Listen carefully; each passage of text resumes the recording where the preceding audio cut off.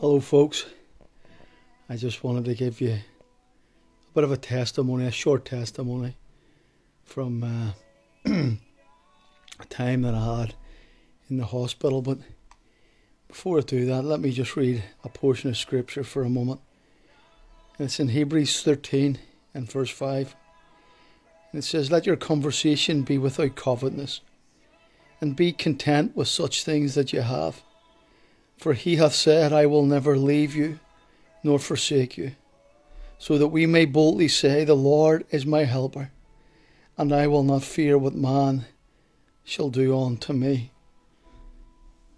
I remember in one of the nights, there was 2 nights particularly in the hospital when I honestly didn't know whether I would make it or not.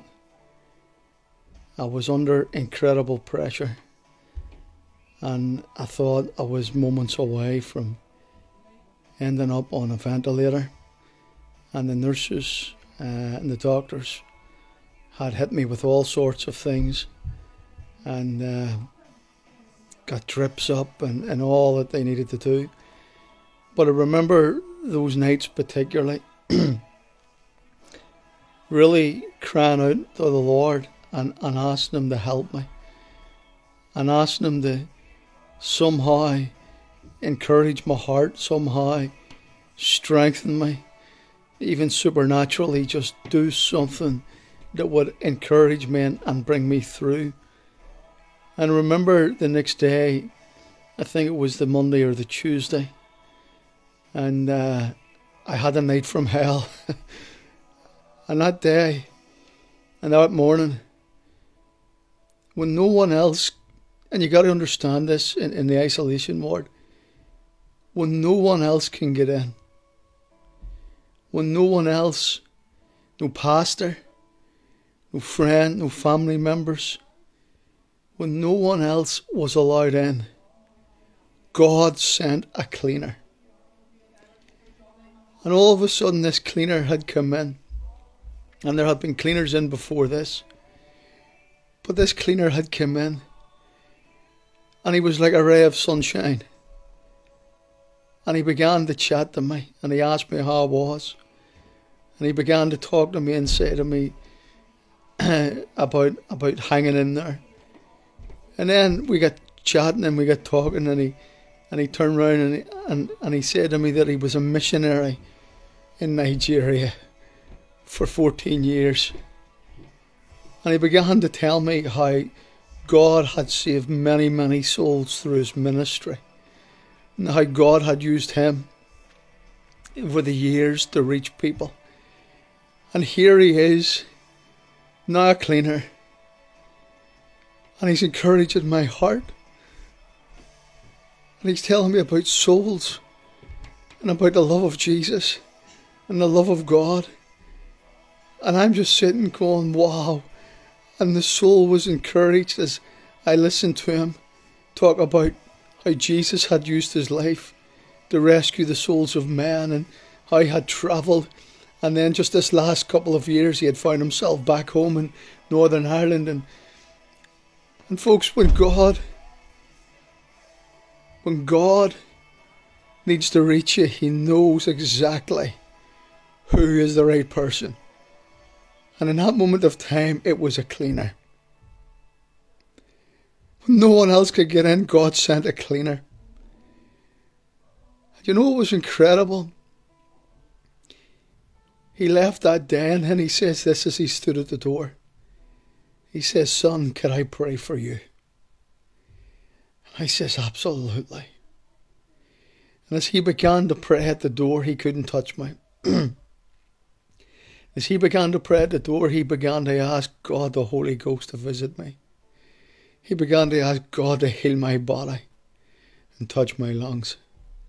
He stood at that doorway and he pleaded with God Almighty to spare my life and to continue to use me. And then he left. And what was incredible was that after he left, he periodically would walk past my window and give me a thumbs up. And then that night, I remember I started to turn around. Could it have been the prayer of a cleaner? I don't know. The Bible talks about a righteous man availing in prayer. And that night I began to desire a packet of prawn cocktail crisps, Tato. And I asked the Lord, because no one could get to me. And I says, Lord, is it possible that you could get me a packet of prawn cocktail crisps and a tin of Coke? Because that night I began to turn. And as I, that night, lay and just asked that question, I says, Lord, I'd love a packet of prawn cocktail. The next day, the next morning, the cleaner came. And he brought in a bag. And in that bag was 2 oranges, tin of Coke, and a packet of prawn cocktail crisps. Tato,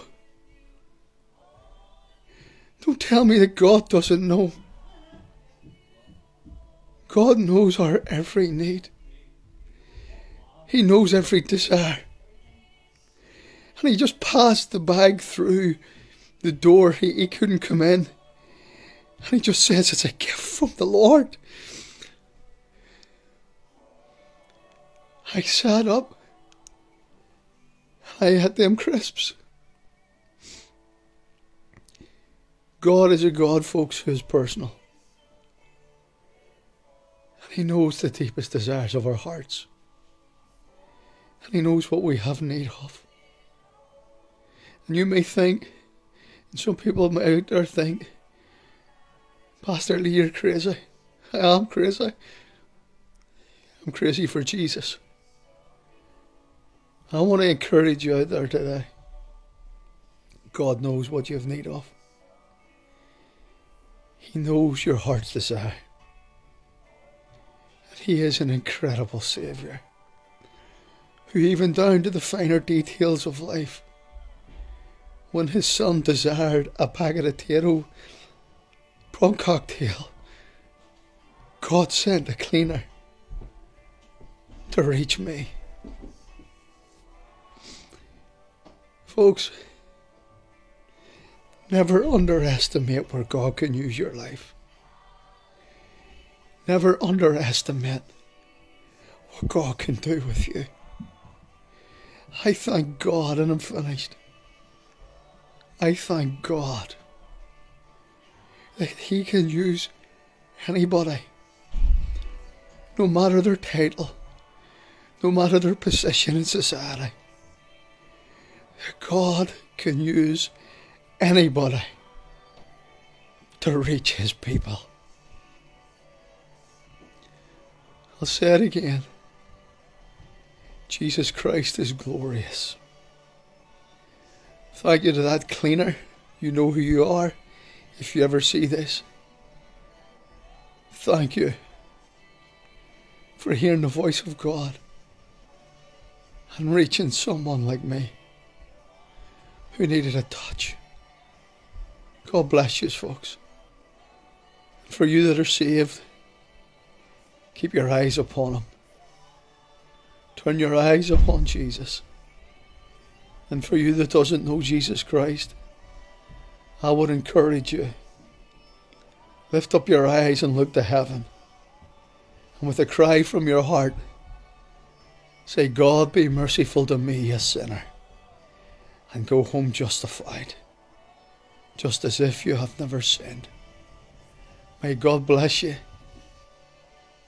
And may you know the love of Jesus and the power of the Holy Ghost. What a Saviour. Amen.